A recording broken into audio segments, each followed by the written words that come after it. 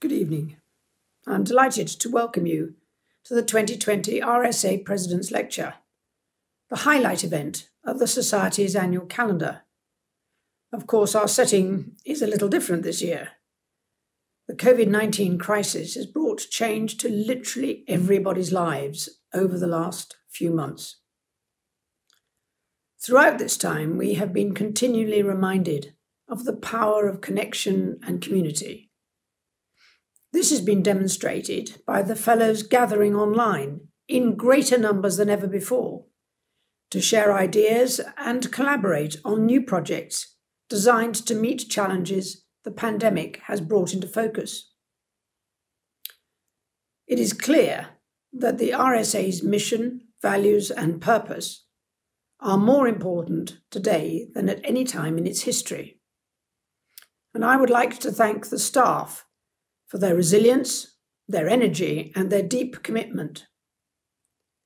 I would also like to thank every fellow watching this evening from wherever you are in the world for all you do to support the Society to continue in its efforts to unite people and ideas to resolve the challenges of our time.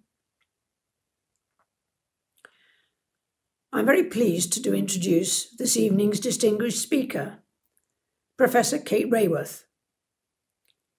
Professor Raworth is a senior research associate at Oxford University's Environmental Change Institute and professor of practice at Amsterdam University of Applied Sciences.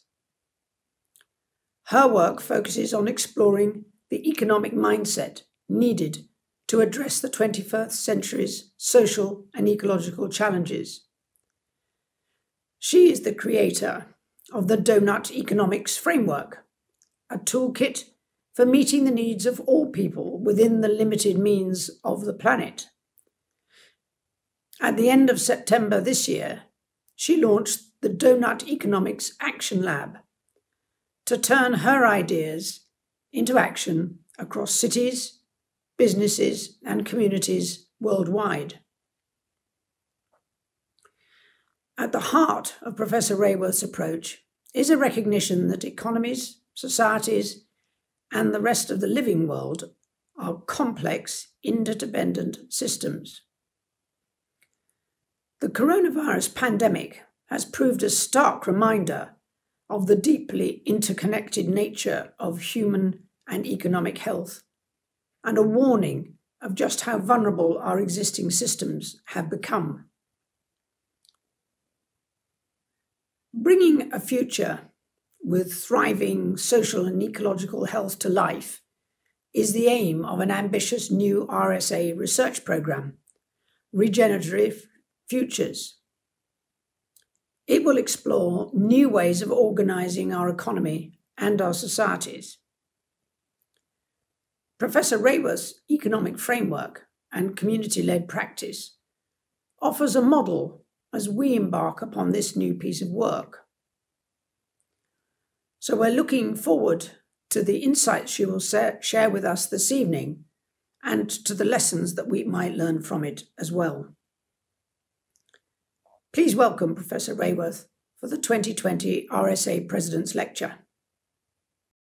Thank you so much for that extremely generous introduction. I'm really sincerely honoured to be asked to give this lecture this year, and particularly in 2020, because this is not just another decade, this is a very crucial decade of transformation. And I want to begin by reflecting that the 21st century has begun with repeated crises. First, the financial meltdown of 2008, which undermined the livelihoods and security of millions of people worldwide. We are living in an era of climate and ecological breakdown, which is impacting with floods and droughts and hurricanes in nations rich and poor. And most recently, nations and cities and people worldwide have experienced COVID lockdown. Now, these crises fall with sharp inequalities of gender and race, of wealth and power, of global north and global south. But they tell us that we are deeply interconnected with each other and with the rest of the living world, and that the crises are emerging out of the very systems that we've created. Through financial expansion, we get financial breakdown.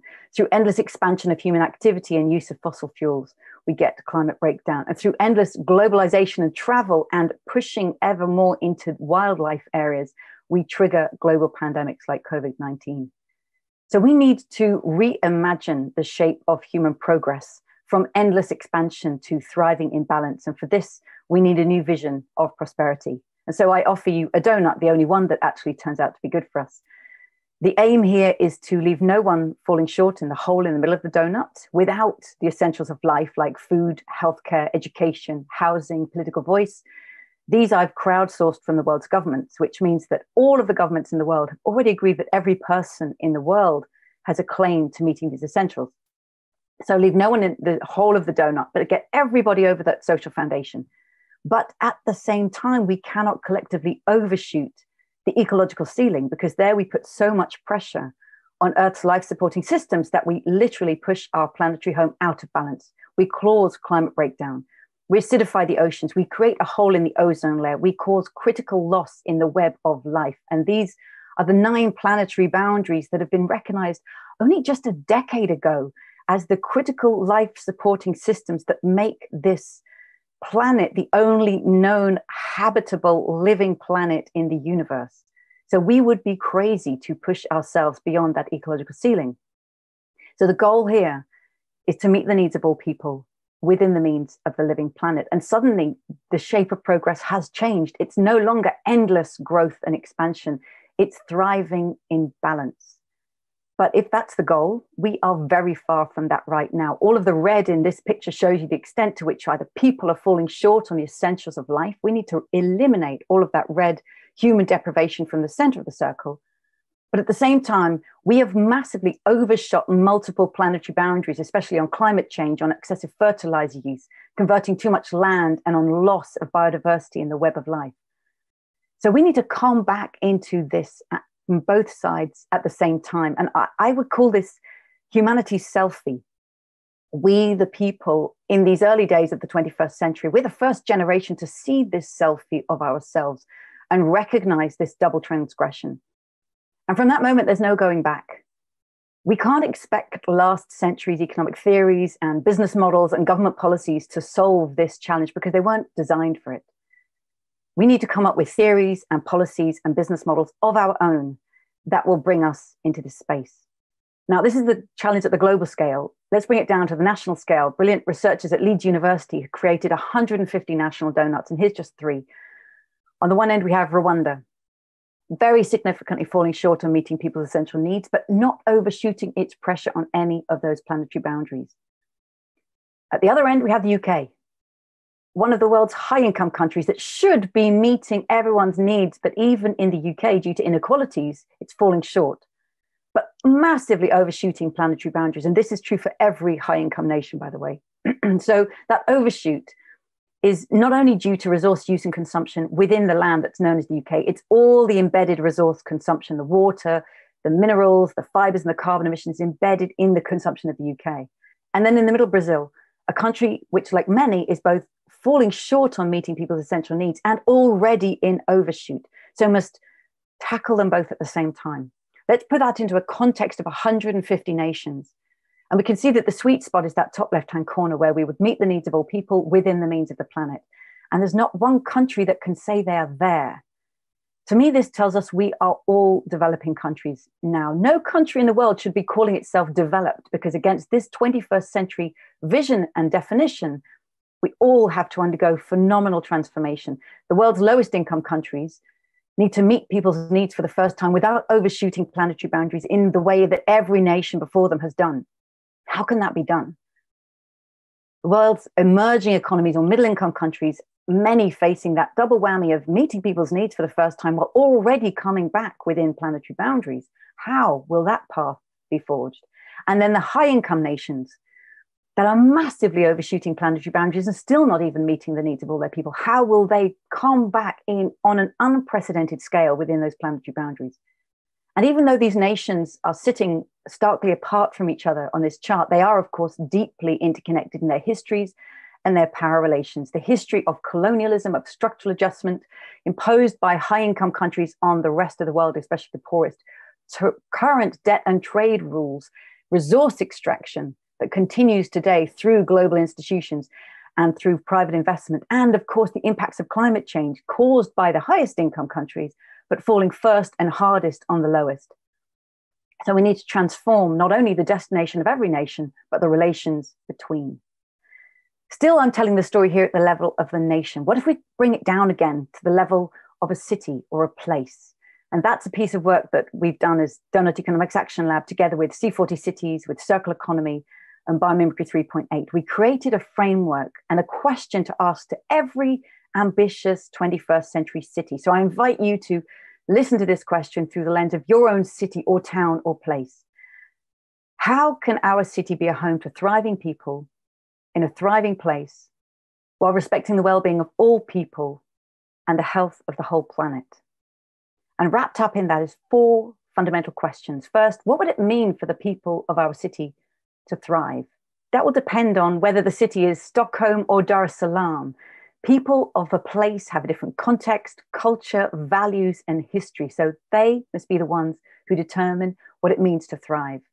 Second, what would it mean for our city to thrive within its natural habitat? Where is your city placed on Earth's surface? Which biome is it part of? What is nature's genius where you are? How does nature sequester carbon and store groundwater after a storm and house biodiversity and cool the climate from the treetops to the forest floor? And what if the city could aim to be as generous as that wildland next door, and likewise sequester carbon and house biodiversity and store groundwater? That is a truly biomimetic ambition for 21st century cities. So these 2 questions set out local aspiration to be thriving people in a thriving place. But as we know, every city and town on the planet is drawing in resources from elsewhere, and so has to set that local aspiration in the context of global responsibility.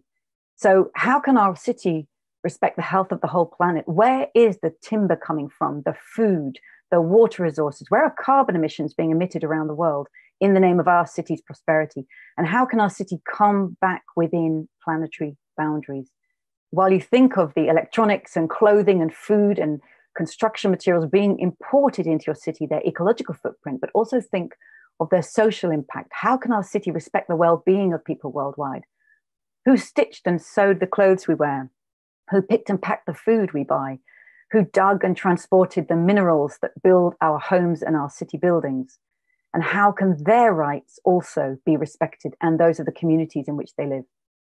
So we offer these questions to ambitious cities. Yes, it's complex, it's a lot to take on, but the questions don't go away if you don't confront them.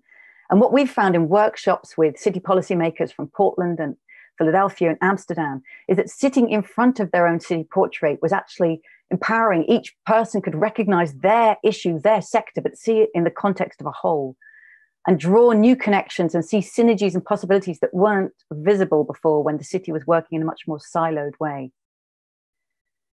So how can cities come into the donut? I believe there are 2 fundamental transformations in the city dynamics that need to be created. First, cities need to move away from linear, degenerative industrial production, that taking Earth's resources, making them into stuff we want, using it for a while and throwing it away, and instead turn them into regenerative process where resources are used again and again, far more carefully, more creatively, more collectively. So from degenerative to regenerative design, but also transforming the dynamics of cities from being centralizing of opportunity and value in the hands of a few to being distributive of that same opportunity and value.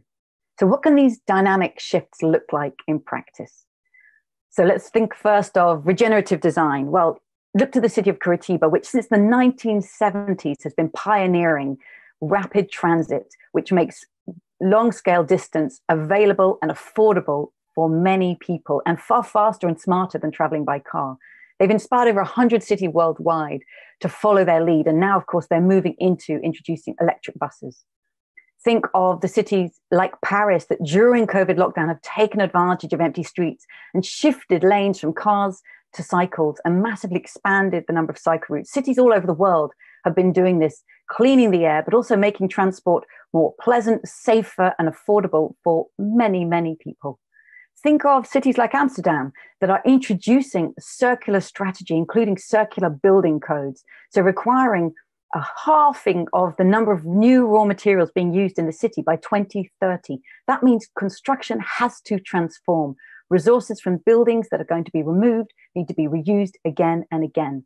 This building, for example, in Amsterdam, isn't a glue shut building. Nothing is cemented and locked together. Everything is clicked and bolted together.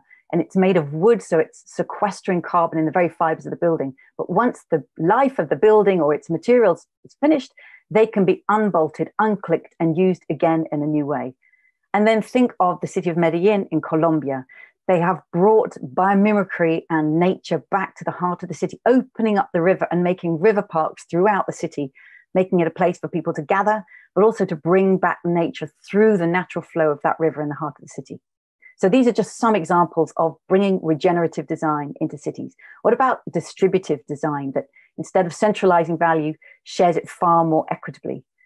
The city of Preston in the UK has been pioneering, really investing in small and medium enterprises and bringing back local community enterprise through using anchor institutions such as City Hall and hospitals and schools to buy on long-term contracts from local suppliers, but also supporting and enabling cooperatives to form in the city.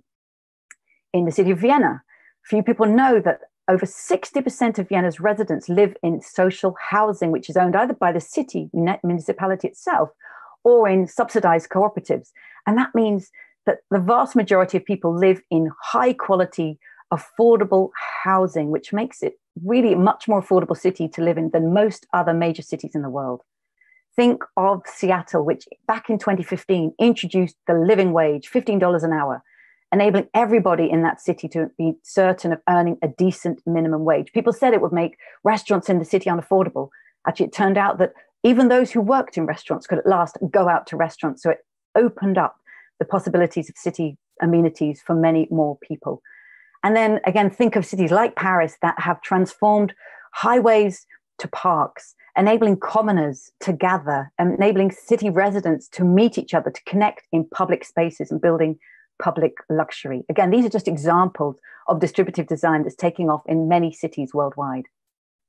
But also cities can recognize and enable our multiple economic identities. And this is the diagram I always start economics with, recognizing their economies are bedded in societies. They are social constructs that we design and can redesign. And society itself is embedded in the living world, drawing in Earth's materials and matter, spewing out waste and pollution. But when we look inside the economy, mainstream economics starts just with the market. As if we show up as rational economic man, you're either a consumer or producer, you're either shopping or working or shopping or working. Are you labor or you're capital?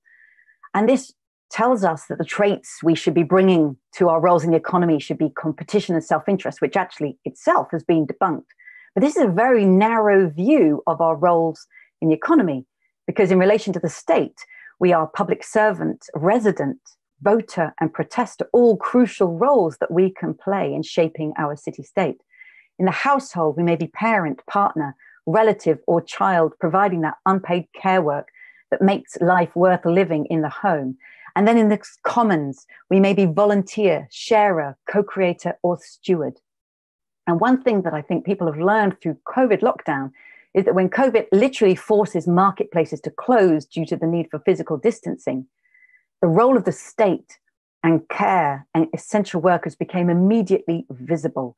The role of the household in providing that unpaid care and attention to those who are ill at home, but also the pressure on households of looking after children who are off school, and the intense domestic pressure has led in many places to an increase in domestic violence, which cannot be ignored.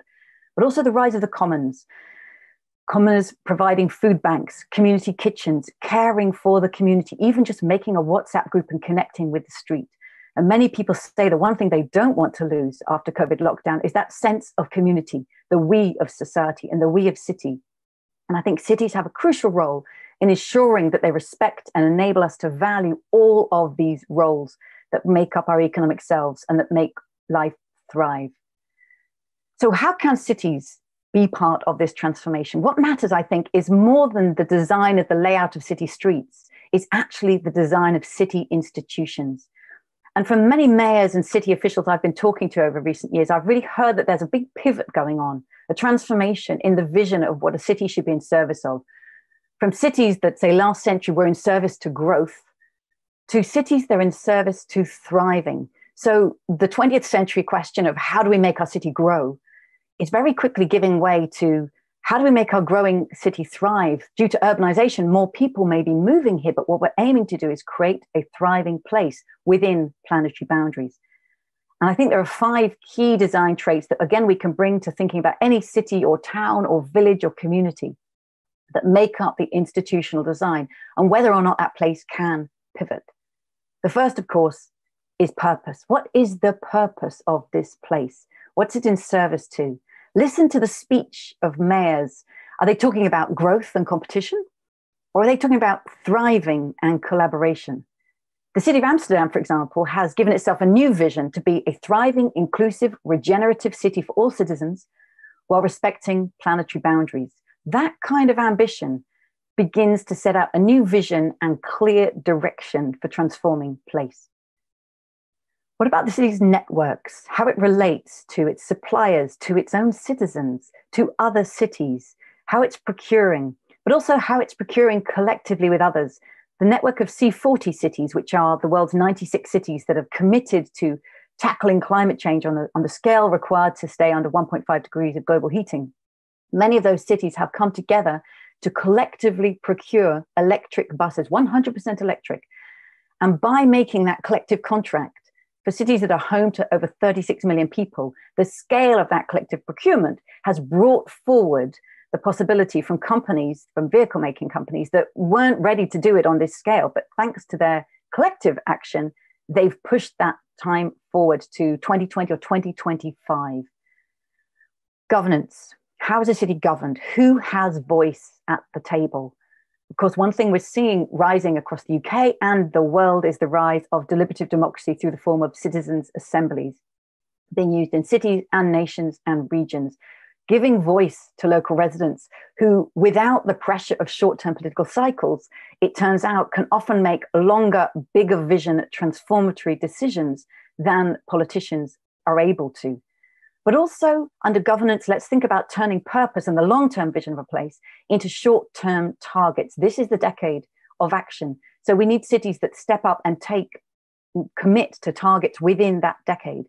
Glasgow in the UK, for example, has set itself a goal of being net zero carbon city by 2030. Amsterdam has committed to reducing by half its use of new materials by 2030. As the Vice Mayor of Amsterdam, Marieke van Doornik, says, by setting these ambitious goals, we don't make it harder for ourselves. We actually make it easier because city residents and companies stop lobbying to say, well, we're the exception from the rule. We're the ones who don't have to change. We need more time. It becomes clear that we all need to change and we just get on with doing it. Put in place a long, legal, loud message for a target within 10 years, and that is what will kick transformation. So we can transform cities' purpose and networks and governments. Now let's get down to the really profound stuff which lies at the bottom of this signboard, but of course the most profound stuff usually lies deepest. Ownership. How is the city owned? Who owns the land? Who owns the housing? In Vienna, it's the city, and that makes all the difference. Who owns the data? Cities like Barcelona are committed to open data, and that's transformative of our digital futures and our sense of ownership over that data. And ultimately, who owns the finance? And where is finance coming from? And where is it going? And what is it demanding? What is finance in service to in the city? Is it in service to the purpose that the city has chosen? Or is finance in service to itself and indeed got the city serving finance? Cities like Portland and many others have historically earned a lot of their revenue from charging for car parking. Well, if they're going to move car parking out, where in future will that revenue come from? And where is the city's own finances going to be invested? Again, a group of C40 cities have recently got together, 12 major cities from London to Cape Town to Vancouver to Oslo, and committed to divest all city finance from fossil fuels and redirect it into regenerative and green investments. Again, cities can use their finance to bring about that transformation within their own boundaries and far beyond. So we need to transform the design of cities. At Doughnut Economics Action Lab, we've created the Doughnut City Portrait that we've trialed in several cities, and Amsterdam was the first to publish theirs in April of this year, right at the height of their COVID infection rate. And by publishing it, they clearly kicked off what we're seeing is peer-to-peer inspiration, which is phenomenally powerful. There was traction worldwide in the media about what's happening in Amsterdam. They're setting themselves a new vision of how they want to emerge from this emergency. And we published, as Doughnut Economics Action Lab and our partners, we published the methodology of how we made this city portrait within just a couple of months. Already, there are towns and cities worldwide who have picked this up, followed Amsterdam's lead, and are creating their own methodology and their own adaptation, whether it's being led by the mayor or by universities or local communities. But again, this isn't just happening in cities. We started with global north cities because we believe they're a pivot point for action, but also cities in the global north have the first and fastest responsibility to move because of their historic causation of climate change. But this is also happening in neighborhoods. Our friends at Civic Square in Birmingham are creating the neighborhood donut, literally creating this beautiful donut monument, inviting local residents to come and have conversations about what it means to thrive in this place. And then at the level of the nation of Costa Rica has created an initiative called Regenerate Costa Rica, using the concept of the donut to show the vision of who they want to become. So when I was recently in my local stationery shop, I stumbled across this wrapping paper, and you can imagine how delighted I was, because I thought that symbolizes the potential of this tool. It can be used from regions to nations, to cities, to states, to towns, to villages, to streets and neighborhoods. I think of it as bringing to life Elinor Ostrom's concept of polycentric governance. There's no one level at which we need to govern and imagine the futures of what it means to thrive. We'll manage it at multiple levels and have multiple conversations which will overlap and intersect. So if this resonates with you, I warmly invite you to join us at Doughnut Economics Action Lab, where many change makers have already picked up this concept and playfully started putting it into action. We've launched the Action Lab online to bring together this community so that people can show what they're doing, how they're innovating with these ideas, the adaptations they're making, the successes they're having. And we're loving seeing the stories that are appearing, whether it's a Maori reinterpretation of the donut or how it's being put into practice in Copenhagen and Costa Rica. So I warmly invite people to join us in Doughnut Economics Action Lab. We believe that spreading ideas this way, change maker to change maker, through self-organizing groups that worldwide pick up tools and put them to use in the way that makes most sense to them. For a decade like this one, where we've no time to wait and every reason to find the change makers now, we are excited about the potential of working this way. And I hugely look forward to talking about it. Thank you very much. Thank you for an excellent lecture, Kate. It's our great pleasure to welcome you once again to the RSA platform, and we're delighted that you could join us for what is one of the key moments of the year for the RSA and its fellows. Hello, everyone. I'm Matthew Taylor, the RSA's Chief Executive, and we're going to take the next few minutes discussing some of the key ideas in Kate's lecture, further exploring insights and inspirations she shared with us today. By the way, if you're watching online, a quick reminder that you're welcome to continue the conversation on Twitter using the hashtag RSA Economy or in our YouTube chat. So, Kate, we're particularly fascinated at the RSA to hear about your work in the context of work we're doing around the concept of regenerative futures, which is a program which seeks to explore social and environmental issues together and explore how those could be applied to reimagine whole systems. So, as you can see, in a very parallel mission to your Doughnut Economics. So an enormous amount of synergy, and we hope to work with you going forward. But before I get into some of the issues, you have to forgive me asking a trivial question, but this concept of the donut, it's a meme. You just explained. It's being discussed everywhere, but yet in a way it's not intuitive. I think before you did this work, if I'd said to people, well, the critical concept when it comes to saving the planet is a donut, people might have thought I was slightly odd. When did you first think of the concept of the donut? And are there ever times when you wonder whether or not you should have, perhaps there was a different kind of parallel that you could have used, or were you just lucky to have landed with this concept, which is so easy for people to grasp? Well, so the donut is a ridiculous name, right? Let's just say that for start. It's and some people say, how can you name the future of humanity after this sugary snack? But the shape of a donut is a shape that everybody recognizes. So it's very familiar. I could call it an annulus or a torus, but most people would feel totally alienated already.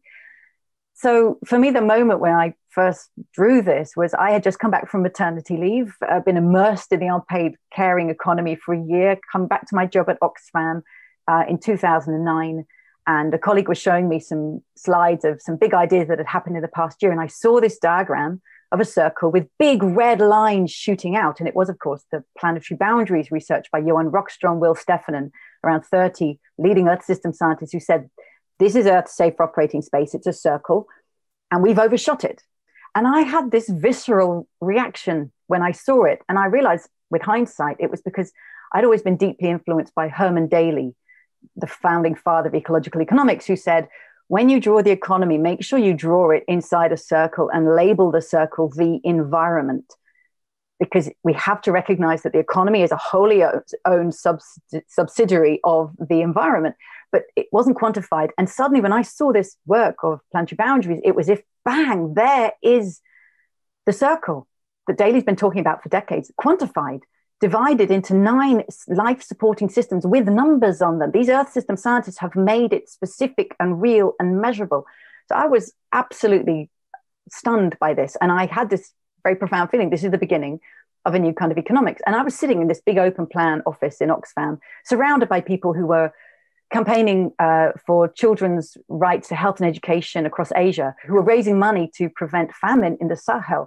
And I thought, hang on, if we pulled back to the center of this circle where humanity's putting almost no pressure on the planet, withdrawing no water, converting no land, using none of Earth's timbers, withdrawing no fish, that's not a thriving place. That's actually death and destitution for billions of people. So it's not a circle. There must be an inner limit of resource use. And I drew a circle in a circle. And the first time I showed it in a meeting, rather nervously, of Earth system scientists, one of them, Tim Lenton, brilliant ocean scientist, he said, that's the diagram we've been missing. It's not a circle, it's a donut. So everybody can blame Tim Lenton for the name. But I want to say that actually this idea has a long history. I mean, back in the 1970s, Barbara Ward gave a speech on sustainable development. She said, I see sustainable development as having inner limits of human need and outer limits of the environment.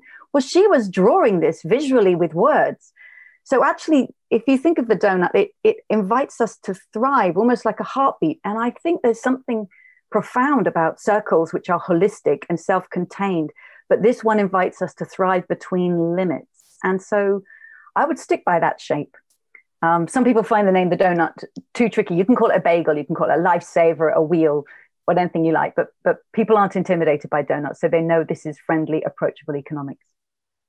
And I guess we've got Homer Simpson and Krispy Kreme to thank for the fact that everyone thinks of donuts now as circles rather than as jam donuts. Anyway, enough of donuts.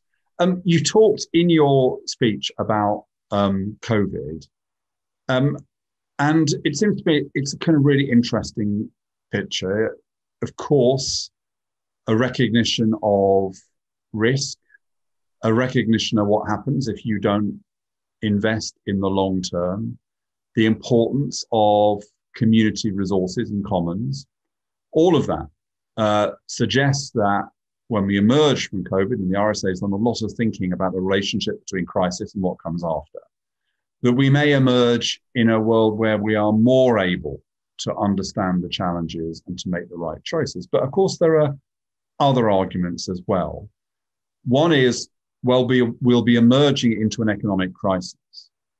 And often in an economic crisis, people will say, look, it doesn't matter what kind of growth, we've just got to get back to growth.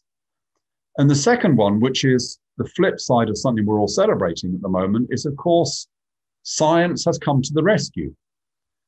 And there is a danger there, is there not, that people will think, well, hang on, in the end, science sorted out COVID. And when scientists really focus their minds on it, they managed to do something which normally takes 10 years and managed to do it in looks like a year. won't science also come to the rescue when it comes to the environment? So overall, Kate, tell me what you think COVID has done to the debate and to people's open-mindedness, and what are the opportunities and what are the risks as we move into a post-COVID world? So I think COVID has given us one more shock on top of shock, because it's not the only one. It's another one on top of, but it's been such a disruptive one in literally disrupting everybody's everyday life. So it's come to the heart of our homes and whether or not we're allowed to meet in the street. So it's deeply personal as well as national and global. Yes, it's been created an enormous economic crisis, but crises are disruptions. And we know from the history of transformation or capture, it's disruptions that create those disruptive moments. Do you take them or not? So the idea of just saying, well, let's just get back to normal. And when everything's normal again, then we can think about changing. Change doesn't happen in normal change. Change doesn't happen in normal times. Change happens in disrupted times. Milton Friedman knew that, right? He said, never let a good crisis go to waste. We have to have the ideas lying around until that moment comes. And actually, I'm seeing that the ideas of Doughnut Economics have been lying around for 8 years or so. And this, I believe, is partly why so many change makers, from mayors to governments to local communities, are picking it up in the midst of a crisis, find the ideas that are available. Which way do we want to emerge from the emergency? How do we want to grow back? Donella Meadows, the mother of systems thinking, she said growth is the stupidest of goals. It's not a goal. It's a means to going somewhere. But where do you want to go? You must always ask, growth of what and for whom and for how long and at what cost to others? So we can't just pursue growth when we know so much more about the diversity and the multiple balances of life that make life work. And it's really clear in so many countries that, investing in green energy, green solutions, job creating, whether it's insulating homes or laying down cycleways, this is a moment to make that transformation happen. And I wouldn't say, oh, science has sorted this one out, it'll sort other things out. Nobody wants to be trapped in their homes again for a year while scientists get on solving with the next problem. But it's clear that science isn't sorting out climate change. If anything, nature is the greatest offer of climate change. Natural systems work. She's been working for 3.8 billion years. So to bring back nature solutions and to rewild the land, to replenish the soil, to bring rivers back to the heart of cities, as they're doing in Medellin, this doesn't require high-tech science that's not yet been invented. It requires place-based solutions that already make sense. So sometimes we have to let go of the high-tech, flashy investments and actually turn to the solutions that are already available. Okay, I want to explore the power of this notion of places and people living within planetary means. There's a wonderful, well-known book by the philosopher G.A. Cohen called If You're an Egalitarian, How Come You're So Rich?, in which he highlights the fact that many people on the left have too much money to reconcile with their egalitarian goals. I guess the question I'm trying to get to is, if people focus on living within their own means, is there a danger that symbolic goal of reaching a point where they can say, well, we're not having more than we ought to have, consuming more than we ought to consume, becomes more important than potentially innovating, for example, in a way which can change the world? So is there a danger we can look inwards and go, well, I've got to be, the critical point is for me as a city or as a country to be virtuous, rather than to say, well, look, rich countries are living within their means, but they have the resources and the capacity to transform the world. And that's the thing that they should be focusing on. I think they go absolutely together. Sometimes people see boundaries and say that's a limit. I feel stifled in this space. But actually ask an architect, ask a creator, ask an inventor, and they see boundaries are what unleash our creativity. Give me boundaries, give me parameters, and then I can set to work. And that's the energy that I feel and see and hear every time I connect with people in Amsterdam. They are running with the boundaries that they've given themselves. They've said we're going to live within planetary boundaries. We need to massively reduce our resource use. We're going to be a 100% circular city by 2050, but let's bring that forward. We're going to cut resource use by half by 2030. There are really vibrant conversations happening in that city. How are we going to build homes for more than 1 million new people who are going to arrive in our city without increasing its total footprint. How are we going to reuse construction materials? Where are we going to store them in the city? How are we going to change building regulation? So there's this incredible dynamism and innovation and invention that will create peer-to-peer inspiration for other places because they've accepted the boundaries, which are there. Let's just accept them and then get on with innovating within them. The least innovative places, the ones where we just see endless expansion. Why innovate? There's just always more. And it's lazy, and it's so much more energizing to be given constraints and innovate within them. I've been doing a weekly podcast since the crisis called Building Bridges to the Future. And I've had a lot of guests talking about environmental issues. And one of the things that's clearly an issue of controversy really is around capitalism in its role in moving to a sustainable, a truly sustainable economy. So a few months ago, I spoke to Bill McKibben, who I think, who's a pioneer, and actually he's quite hopeful. He thinks there has been a real shift in certain elements of kind of big business and big finance. And he's hopeful about that, maybe because he's been so successful in leading globally on kind of disinvestment from fossil fuels.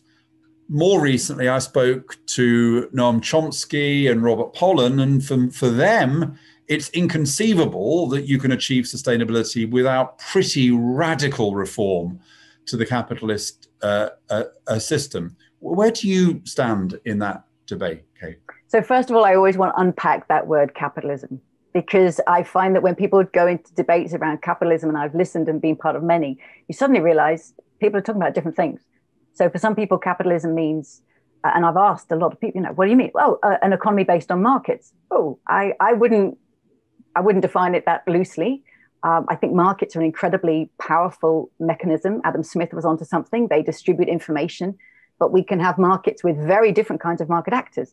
Some people think capitalism is the separation of the means of production from the workers, and 20th century technologies with big oil rigs and Fordist factories led to that. Actually, 21st century technologies with solar panels and desktop production are reuniting workers with technology. So we don't have to give that away as capitalism. I think where you're going is capitalism, the idea of it being that enterprise that's designed to maximize profits and financial markets that pursue high rates of return. And is that compatible with bringing us within planetary boundaries? Personally, I am a skeptic on that. And I'll go back to that signboard, because the very same signboard that we would use with cities, we always bring to every company, any company that wants to engage with the concept of Doughnut Economics. We say we can talk all we like about your products. We really need to talk about the design of your enterprise. What are you in service to? Why do you even exist? Do you have a small purpose about being the biggest car manufacturer in Europe? Or do you have a living purpose of, like Tony's Chocolonely, a Dutch chocolate company? They want to make all the world's chocolate companies 100% free of slavery in the supply chain. So a living purpose that's much bigger than yourself. How are you networked? Who are you buying from? Who are your suppliers? Who are your customers? And how do you instill your values in them? How do you govern yourselves? What are your metrics? What are your principles? Who's got voice? And what's your culture? But now again, let's go down to the deep stuff. How are you owned? You could be owned by your workers, by the state, by family, by venture capital, by the shareholders in the stock market. And those very different designs of ownership profoundly shape what finance is demanding, what finance invested in your enterprise is demanding. Is it demanding a high and fast financial return, and I'm going to sell your share if you don't deliver that to me now? Or is it actually invested in you for long, patient returns that are social and environmental, as well as a fair financial return? And what's fair is a big question. So to me, this is key to redesigning enterprise. And there are so many new models of enterprise, social enterprises, employee-owned enterprises, that show that there's not only one design. So I wouldn't sit happy at all with the 20th century corporation model and say we can make all the regulations and culture work for that. I think we can design and redesign the very structures of enterprise itself. So I take the word capitalism off the table. I say, let's create enterprise that enables us to meet the needs of all within the needs of the planet. It's going to have a very different design from 20th century corporations we've inherited. Thanks, Kate. I think you're probably the first speaker I've chaired anyway who's made their own homemade prop to illustrate their core concepts. I think as an organisation that prizes design, I think this is something we should advocate, that no one can present a typology or conceptual framework without making it at home. It's a lockdown bonus. Two final questions. One came out of a conversation I had the other day with a very senior Whitehall official, and it wasn't an issue that I had been aware of before. But she said to me there is a real tension between the goal of biodiversity and the goal of greenhouse gas emissions, or there can be tensions. And there are kind of different camps. Those who want to focus everything on reducing carbon emissions, and that's an absolute priority. It's a pressing priority. And they tend to downgrade biodiversity as being quite such an urgent goal. And then there are others for whom biodiversity is absolutely critical because we are making decisions now which are irreversible because we're losing species as we speak. Have you come across that kind of tension? Is it one that you've explored at all as you've thought about the donut? So I know that the Earth system scientists who created the planetary boundaries concept just over a decade ago did it precisely to say, hey, world, yes, climate change is a major urgent crisis. But by the way, there are actually 9 critical life supporting systems of this planet. And we'd be crazy to take our eye off any of them, or indeed destroy one in the process of trying to defend another. So do not destroy the web of life in the process of trying to cut carbon emissions. But nature's worked for billions of years by having a thriving biodiversity and a stable climate. So that's this planet's natural state. So the idea that these two are somehow fundamentally in conflict with each other doesn't make sense. It's how nature's always thrived. We humans need to figure out how to live and run our lives and run industry and government in ways that allow that natural combination to come together. Rewilding brings back biodiversity and sequesters carbon. Nature does it together. So no, I wouldn't try and set up a dichotomy between the two of them. In fact, the very goal of the donut is to say, hey, we need to look at these things together. We need to look for the synergies of tackling the biodiversity crisis and climate crisis and creating jobs at the same time. And how do we do that? Again, it's giving ourselves boundaries and innovating within it, and then re-innovating finance and business so it's compatible with that, rather than saying, these things don't fit with financial markets. Well, then there's a problem with financial markets. They are not compatible with conditions conducive to life. And if anything needs to get redesigned, it's them. Finally, Kate, in hosting COP26, the UK has got the chance to provide global leadership, and arguably in the context of Brexit, a particularly urgent need to do that. And to be fair to our government, they've made some pretty major and quite exciting announcements in the last week in terms of their intentions. Can you tell us, as we think about COP26, what should we be looking out for? And are there particular goals that we ought to be, because you talk about the importance of politics, are there particular goals that we should be pressing our leaders to commit to at COP26? So the UK has actively invited the world to our shores for COP26. Please come here for this critical moment. It should have been, of course, now. It's delayed a year. But it's a really critical moment to ask ourselves, who do we want to be when we welcome our guests and hold this essential meeting? For me, first of all, I believe that we have to bring forward the ambition. 2050 is too late, especially for the world's richest countries. I mean, climate change impacts are hitting sooner and harder than the models showed, than scientists predicted. So we need nations and cities and people to act sooner and faster and more deeply cutting their emissions than was intended. But also look at the inspiration of places like Amsterdam that are setting themselves concrete targets and then just getting on with the action.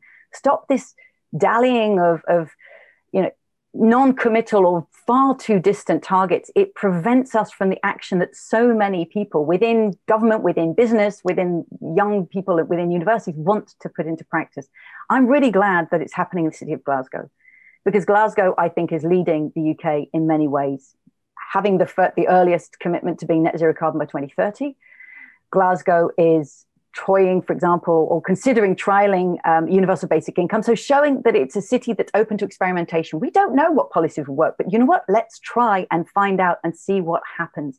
It's a city that's home to and based in a nation of Scotland that talks about well-being. So Scotland and Nicola Sturgeon have embraced the concept of being a well-being economy.